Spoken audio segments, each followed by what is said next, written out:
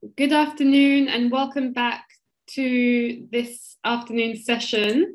So we have just heard from three speakers on the subject of innovating for growth in the agro-food sector. And one of the issues that has come up throughout this morning's discussion has been the issue of financing. Deals exactly with that. Good afternoon and welcome back to this afternoon session. So we have just heard from three speakers on the subject of innovating for growth in the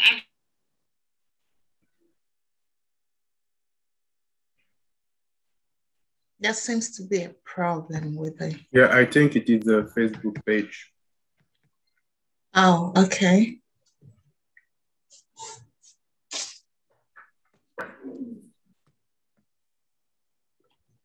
Hello, are we all connected? Yeah, I think so. So much technology happening at the same time. So we are now very pleased to have the founder of this initiative, Maureen Duru, moderate the next panel on accessing resources for sustainable agri-food entrepreneurship. Maureen, over to you. Thank you very much, Yentil. Thanks for the great job you've done throughout this event. Hello, good afternoon, everyone, and welcome back. And thank you very much for being with us throughout the day up till this moment. It's been really inspirational listening to all the speakers and especially the entrepreneurs speaking about the challenges that they face. We know that for entrepreneurs, irrespective of where you come from, whether you're an African or whichever background you have, the important thing for your project, or one of the main things that you need, is access to resources. And when we talk about access to resources, it's not just finances. It could be skills. It could be transferring knowledge to entrepreneurs. So I'm really glad to be moderating this panel. We have as speakers of this panel, Elke, BRIERS, who is an international consultant with King Baudouin Foundation. We have Lamin, DARBOE, who is the chief executive of Bantaba. And we also have Ms. Mateja Damastia, who is the CEO of Anteja. The first speaker for this panel is Ms. Elke BRIERS. Elke works as an independent consultant expert, as an independent expert for the King Baudouin Foundation. For those of you that do not know the King Baudouin Foundation, they are based here in Belgium. I'm sure Elke will explain further about their work and what they do. She manages the philanthropic funds that are active in developing countries. And these funds, they have a focus on business development. So she's, among other things, responsible for Business Partnership Facility, which is a mission for the Belgian Development Corporation. So I hand over to you now, Elke. Thank you so much for being here. Thank you. Thank you. Thank you for the nice introduction, Maureen. I think someone was going to share my slides on your side. Okay.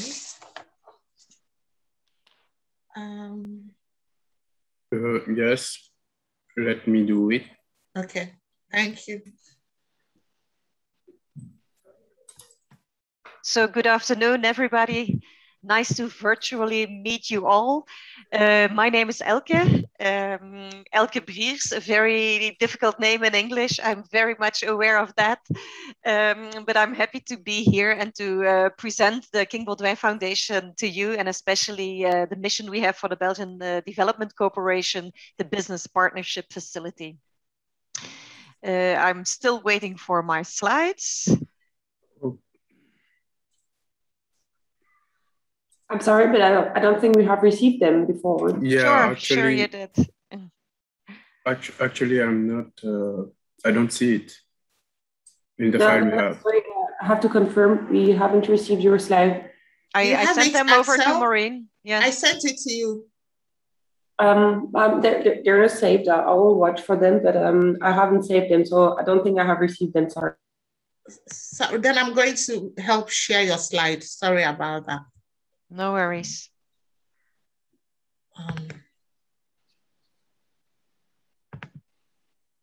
So maybe just first a couple of words on the foundation.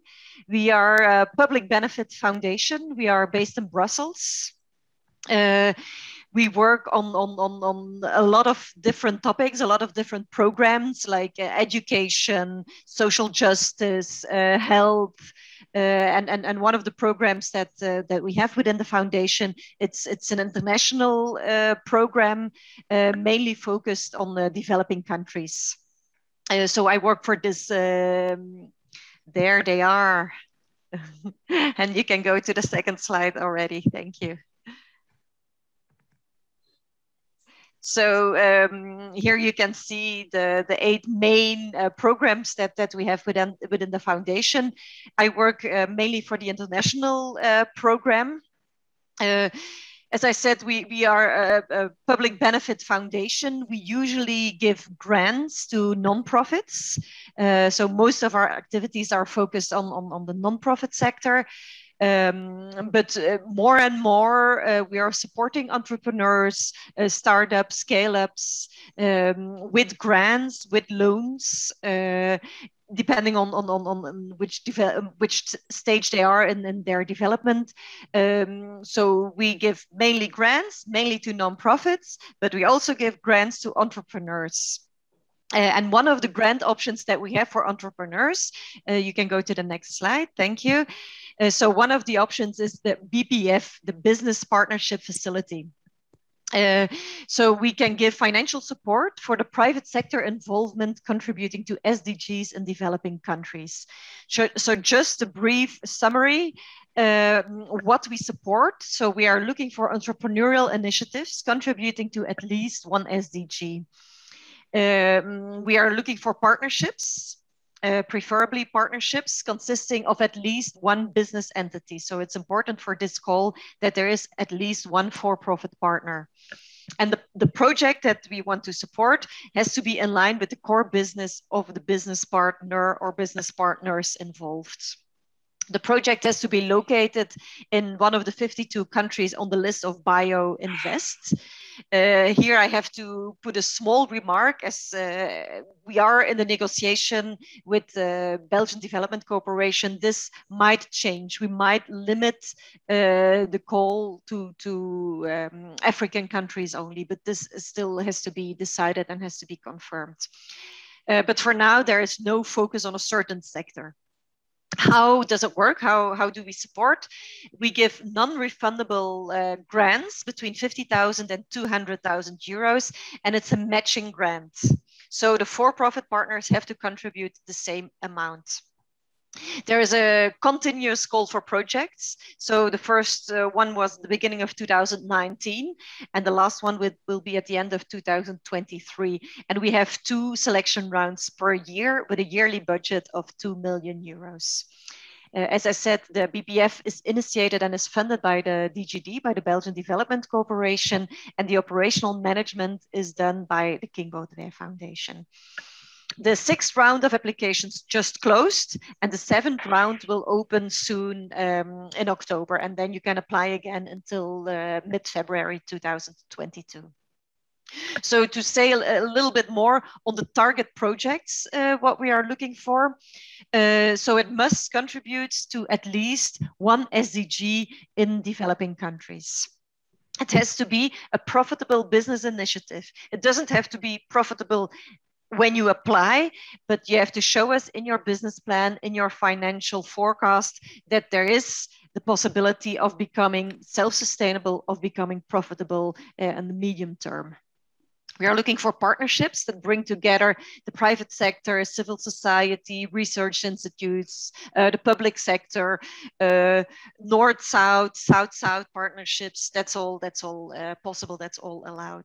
So the partners can be Belgian, can be European, can be international entities. It can be local entities. That's all fine for this call. And the project must be part of the core business of the business partners involved. And the project can take up to 3 years. So if we receive the applications, and I have to tell you that we receive a lot of applications, it's about 250 applications in each round, so it's very competitive. If we receive the applications, we look at 2 aspects. So first, of course, we check if the if the application is eligible, if it's in the right country, the right amount, if it's a matching fund and these things. But then when we look in detail to the projects, we look at the social impact of the project and we look at the economic viability. So the social impact is, of course, the jobs, the full-time jobs that can be created and maintained, decent jobs, that's important. Is there an improved average income for low-income families? Become certain goods available for low-income people? It can be a positive impact on the environment, saving natural resources. So all SDGs are equal, but the social and environmental impact has to be clear. It's all about inclusive growth. Then we look at the economic viability as well. So it has to be a business project, a revenue creating project, and the partnership when applying must clearly demonstrate that the supported initiatives will become self-sustainable, that they show competitive financial performances, signs of scalability and replicability that it is. So social impact and economic impact equally important. To tell you a bit more about the funding details. So it's a non-refundable grant, matching grant. So you can ask between 50,000 and 200,000 euros, but this can only be up to 50% of the total investment needed for the project. So this implies that the total project, of course, must be at least 100,000 euros. And this 50% must be paid, must be funded by the for-profit partners. The contribution of the for-profit partners must be a cash contribution. So no valuation of pre-existing assets, no in-kind donations, and also no other grants or subsidies. So it must really be an investment of the for-profit partners. The co-financing can be provided by various private sector companies if you have several partners, and they can submit a joint application. Loans from financial institutions can be considered as part of the co-funding of the matching fund. You can also take the expenses until 3 months before the submission deadline into account when you apply. We have a total budget of 12 million euros for the 5 years of BBF. So there is about 1 million euro available for every selection round. So that means, depending on how much they are requesting, we can have between 5 and 20 beneficiary projects in each call, in each round. My 10 minutes are almost over, or I slightly passed that one, sorry. So all information can be found on our website. This is probably the most important message that I want to give to all of you. Please check out the website www.businesspartnershipfacility.be. There is all information about the application procedure, the selection process, information about former grantees. There is a very detailed frequently asked questions section. So please do not hesitate to read everything in detail. But if it's not there, you can also contact me. I think my email address was also on the previous slide. So if you share the slides with all participants, everybody will know how to reach me. There's also the email address on our website, so you'll know how to find me. Thank you very much, Elke, for such a short but very informative presentation. Thank you so much for. It's really important to know that you as a foundation, although your work focuses on supporting the non-profit sector, the philanthropic sector, but you now have these facilities that are also accessible for businesses. And what I find unique about this project is the combination, the ability for creation of partnerships between the non-profit sector, with the business, the academics. So it's to ensure that all aspects of, there's a full representation of all interests, and that is quite unique. Thank you very much. I'm sure people will have some questions, but we'll take that at the end of the session. Our next speaker now is Mr. Lamin DARBOE, who is the Chief Executive of Bantaba. Lamin is from the Gambia, but he currently lives in Stockholm, Norway. He studied banking and finance in India before getting a scholarship to study in Milan, Italy. So he's an experienced African diaspora that has lived in different countries of the world. And I'm sure that has an influence in his organization, the setting it up and the ideas behind it. So now over to you, Mr. DARBOE. Thank you. Thank you very much for that introduction, Marina. I'm very excited to be here. I think these are very important topics that we are discussing, and these are issues that we should be discussing quite often. So we are very, very happy to be part of this. So I'll just proceed with sharing my screen.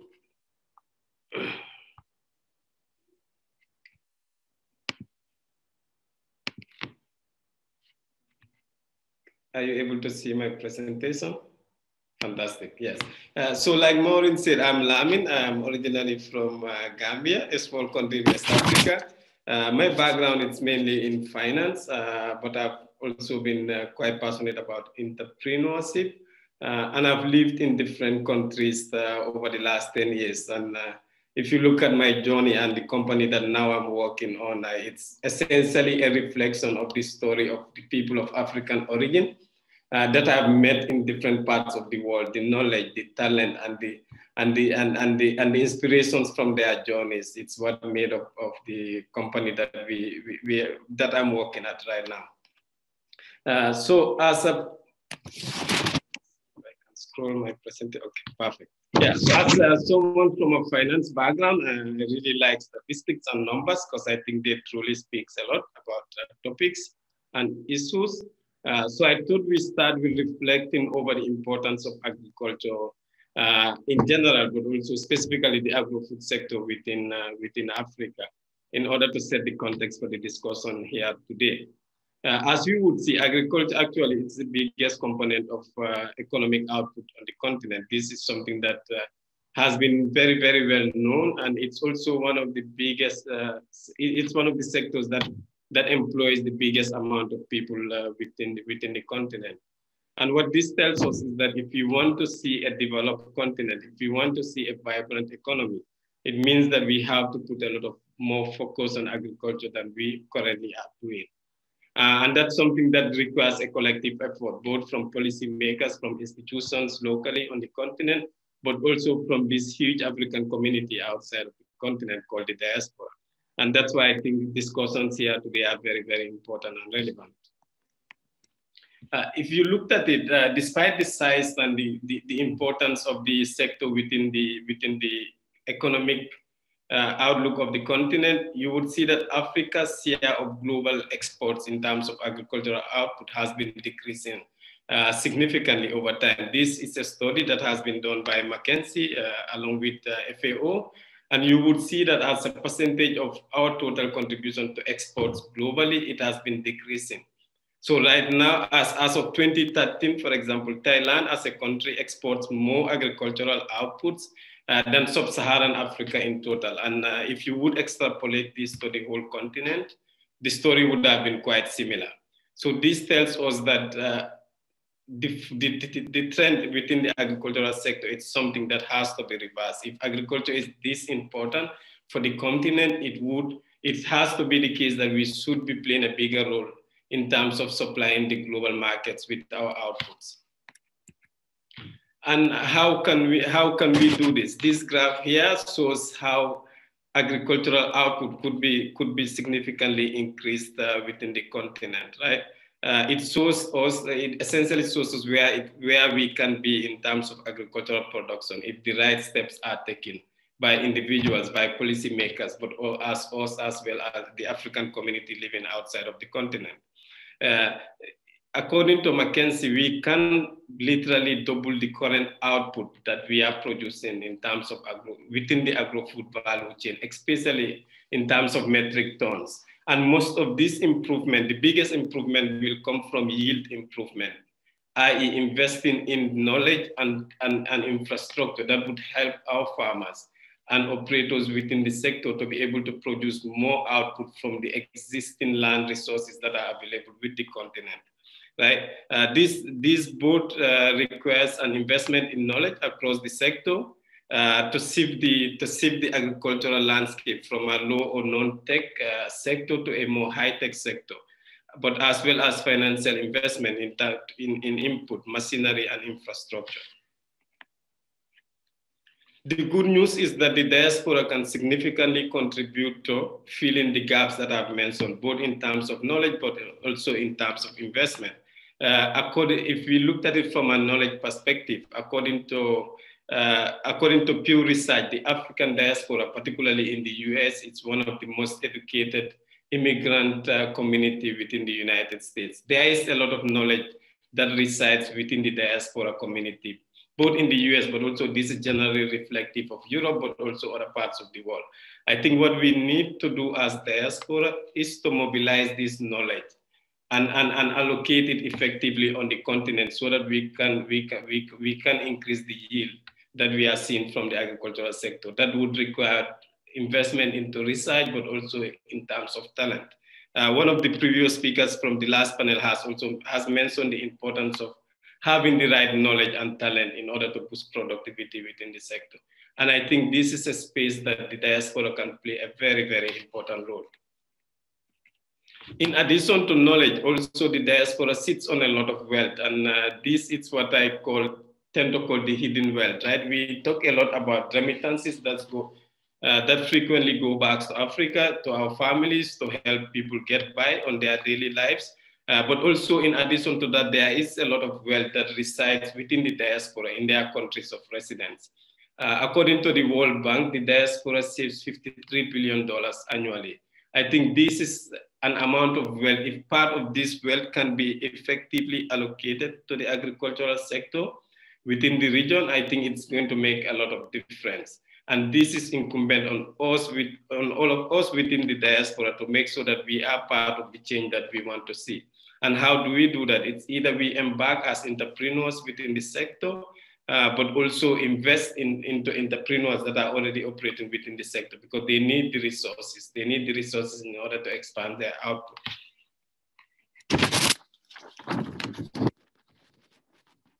The opportunities in the market are quite significant for everyone that is present within the sector. According to estimates, the growth in terms of food and beverage spending across the continent in the 10 years to 2025 would be about 167 billion. I think this is a massive market opportunity for everyone who has an interest in the continent.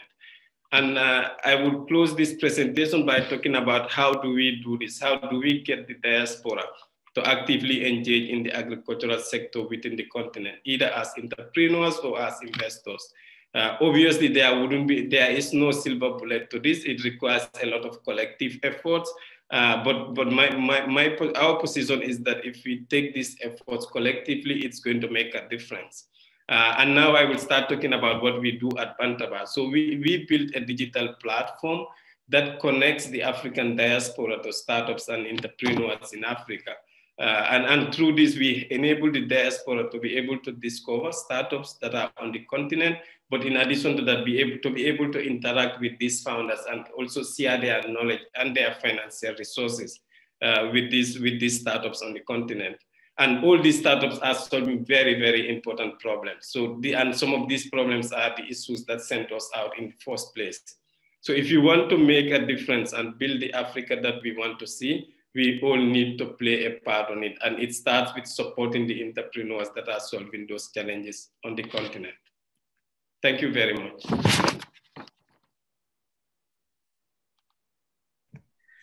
Thank you very much, Lamin. That's really a very interesting presentation, showing, of course, we've seen it throughout this process of listening to people from the diaspora presenting their projects, that we have a lot of knowledge, and what you're doing is unique, trying to create this digital platform that will connect those of us in the diaspora that have the skills, that have the resources, to entrepreneurs in the continent, because it's not all about being the one with the initiative, but if you have the resources to also invest in others, that goes a long way. And one thing I took from you that I never really, it's been there, but I never really paid, attention to it, is we always focus on the remittance that gets sent to Africa, forgetting the wealth that is also in the hands of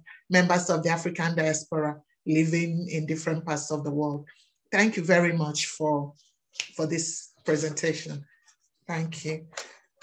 Now we move on to the next speaker, Ms. Mateja Damastia. Okay. Mateja is the CEO of Anteja ECG, and she's also an expert in value chain transparency and innovation policies. She has over 28 years of managerial experience. Mateja it's working on different areas in the agri-food sector, especially that has to do with sustainability, but she will explain this more to you in her presentation. For those that do not know, Anteja, it is a technology and consulting firm with offices in Slovenia, Stuttgart, and Nairobi. Thank you very much. Anteja. Thank you so much, Maureen. Thank you so much to give us a chance to be here. It's a big honor for us, and I have to admit that we really enjoyed the whole conversation and the presentations today. So I'm also very thankful for unbelievable news and information that we got today that we are absolutely we didn't get it before. And so my presentation includes some of the things that was said today, and this I would really be focused on a different angle, of how to tackle the agribusinesses in Africa and how do we see that it can really become an innovation pot, and also the pot for the growing investment in Africa. So it's our background, it's that we are actually consulting company, but we are moving with our office in Nairobi to support the agribusinesses to the technology. And we are providing some tools which are targeting transparency in market linkages for agribusiness value chains. We also offer blockchain traceability system and also moving to artificial intelligence and market and to machine learning. However, I think what is important is to share with you what actually linked me a bit to the African diaspora.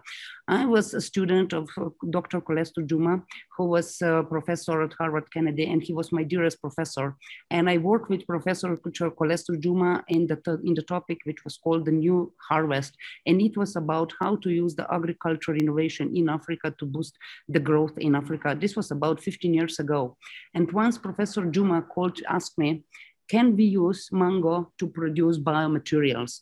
Wow, this was 11 years ago, it was a bit science fiction questions at that time, but now, we are using several, the crops and several fruits, to produce biomaterials, to use it for different applications.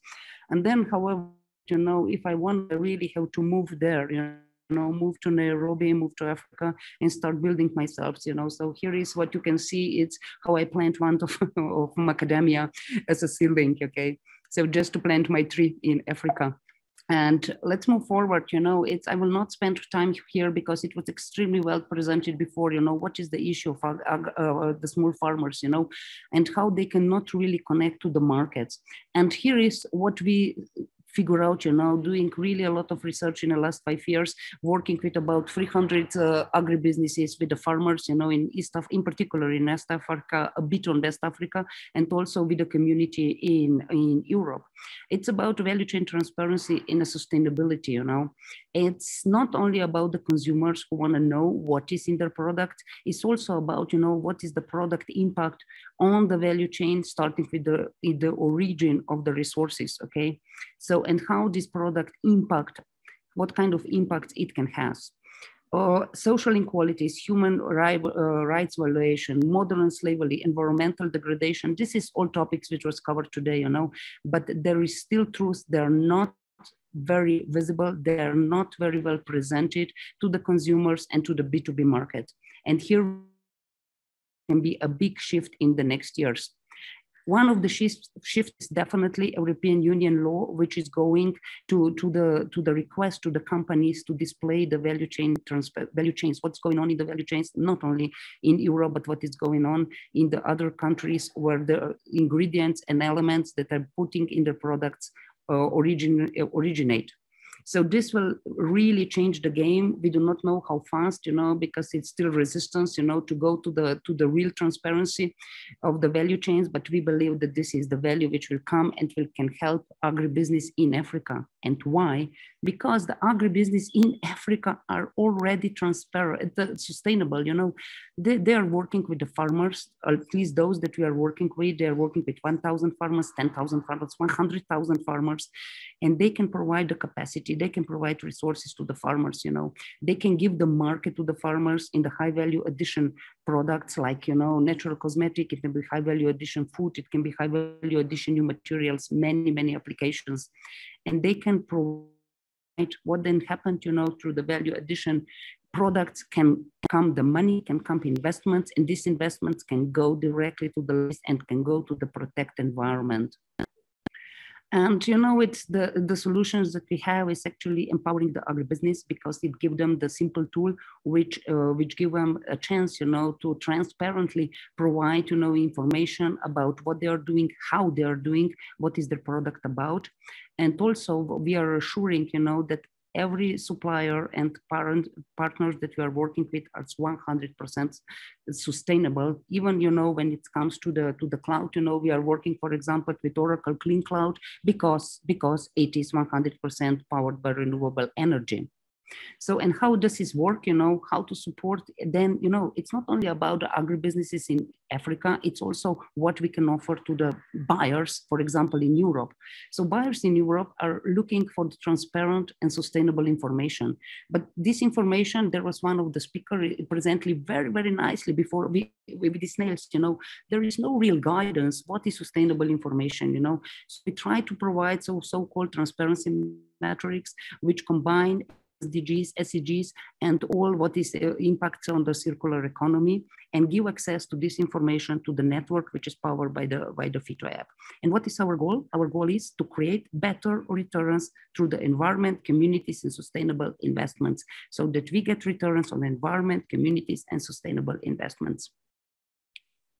So it's here is, the current position where we are, we do not have a chance, to give you the video, but the PowerPoint presentation will be shared so everybody can check and click on the video to get the more information.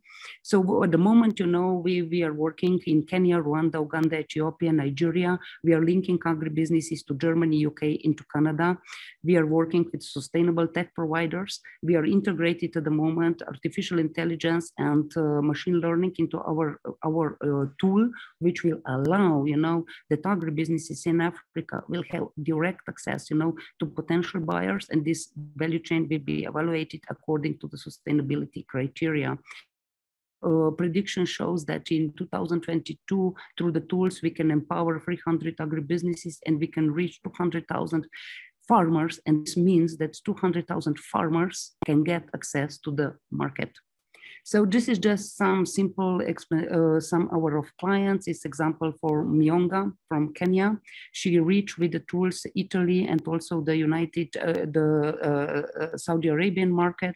There is Priceless Farm Moringa from Uganda, who is one of the best provider of Moringa. We are linking them currently to the buyers in Germany. Then we have, for example, Chio Tea, organic specialty from Rwanda, who are using the tools. And Mara, again from Kampala in Uganda, which is providing the very super good solution. They're engaged youth, youth in the coffee business, and they're providing at the same time, the environmental and social impact and create wealth for the youth community in Uganda. So this is what I have for today. It's I thought that I'm the last one. I hope that I was fast enough, Maureen, and I'm very open for any questions that may come. Thank you so much. Thank you very much, Damascene, for such an interesting presentation regarding the work you do on sustainability and also the support you give to African producers in terms of the digital support you give to African farmers to be able to link them to markets and also provide them access to international buyers away from the continent. I have a question first for Damascene and also another question for Lamin and for Elke. Maybe there might be other people that have questions too. My first question to Damascene is with regards to the farmers that you support in Africa, are they dedicated to certain products, or is it just all agro-food producers, irrespective of what they grow, whether it's fruits or whether it's vegetables? And then the next question is, do you have already existing markets, buyers that these producers can key into, or is it that you see someone that has a product that has some sort of viability, for example, a mango grower, and you go, okay, let me try and see if I can get you into the German market or into the Belgian market? How does it work?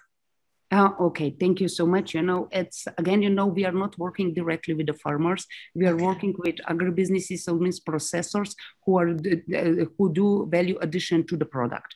We are focusing, not really on the, let's say, the traditional crops like is coffee or tea, but on the special coffee, special tea, and in particularly superfruits. Superfruits means, the fruits which can be used for different applications. It can be a food, it can be natural cosmetic, it can be actually natural medicine as well. Okay, and this, why we can do this, because we do have a presence in Germany and in Europe. We do have access to the buyers who are looking for these products. Okay, this is one thing. And also, through the projects that we have in East Africa, we figure out, that the market in East Africa is growing, in particularly for these products.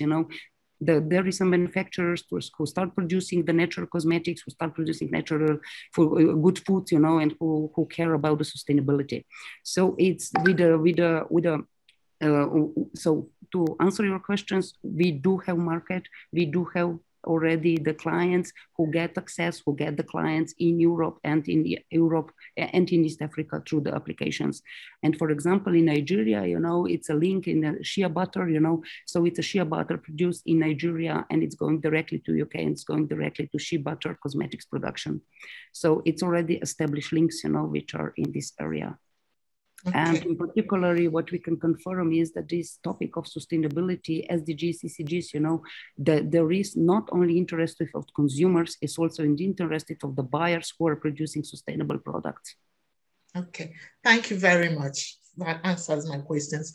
For Lamin, with regards to the digital platform that you mentioned, that is connecting, entrepreneurs from the diaspora to people within the continent, do you already have a list of how do you source who gets on this platform?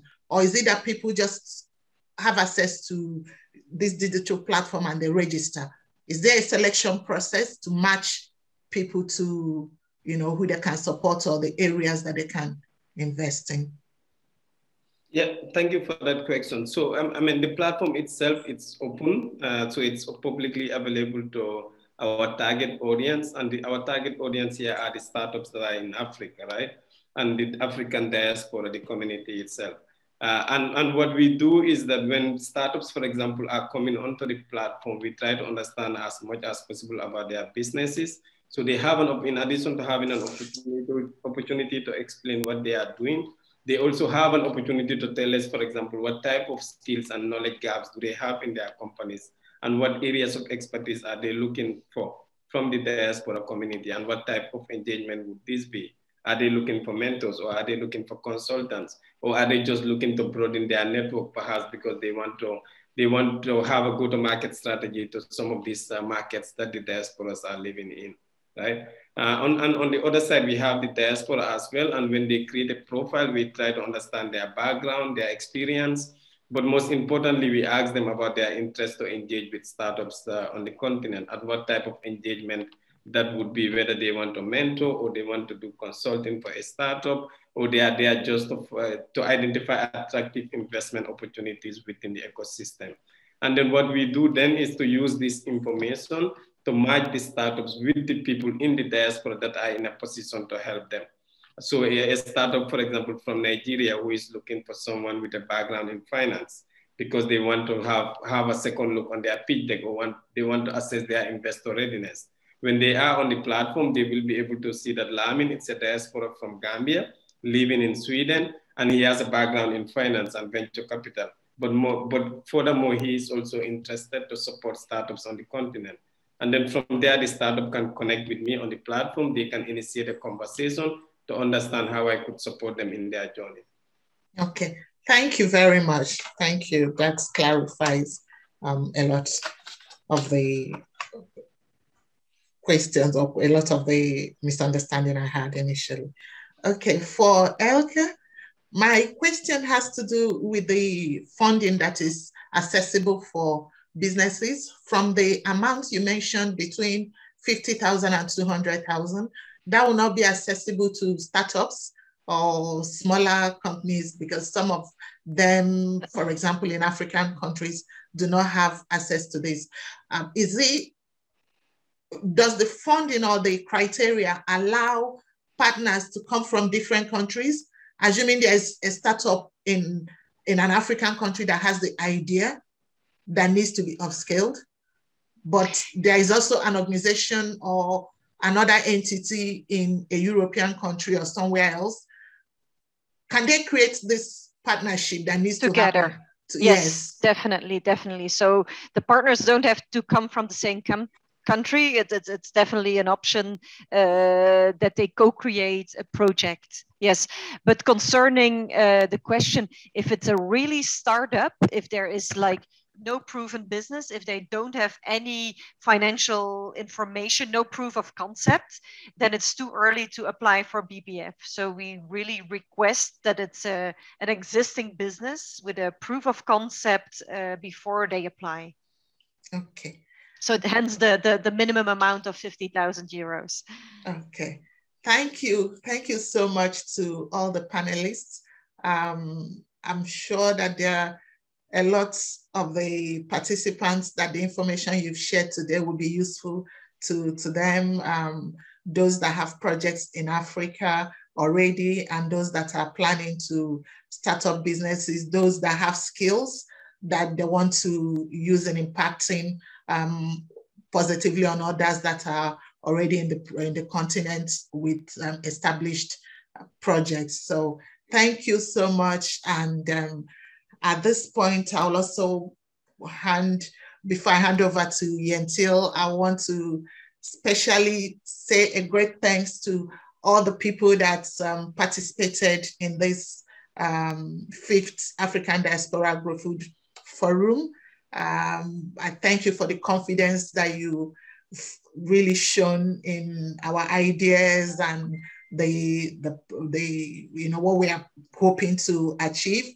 I thank the COLECP who have really backed us, because without them, the challenges would have been greater for us. I'm really going to mention some of the staff of Kolesipi, Mrs. Solina Boto, Axel, Gator, and all the technical team and all the translators. Thank you so much. And I thank all our organizing partners, Sanka and the Botanic Garden of Meise. Thanks to all the speakers. Yentil, you have the last one. Thank you so much for what you've done. Thanks. Thank you for those closing words, Maureen. And I think one thing that has been emphasized in this forum today is the wealth that lies in the diaspora. And Maureen, as the founder of this forum, you are exemplary of that. So it's to you we owe thanks. So thank you very much, Maureen, for this initiative, for bringing us all here together today and reinvigorating and encouraging us to continue building these links, because we can build the world we want to see, we can build the future we want, and we're doing that together between generations, and we're learning from each other. So I'm very inspired going forward with this forum, with all the participants. I'm very moved by all the presentations and the fact that we were able to bring together a very diverse series of panelists and participants who were able to share their knowledge on policy, access to finance, entrepreneurship, and the great examples we saw from the entrepreneurs themselves. I want to end by reference to a saying that I often cite to myself to remind myself of my own journey, and it comes from one of my favorite thinkers, Frantz Fanon. He says, every generation must find its mission and fulfill it or betray it. And together, I hope we are on the path to fulfilling our mission, to building the world we want to see. Thank you very much for attending this 5th African Diaspora Agrofood Forum, and we look forward to working with you all. Thank you. Thank you so much. Thank you, everyone.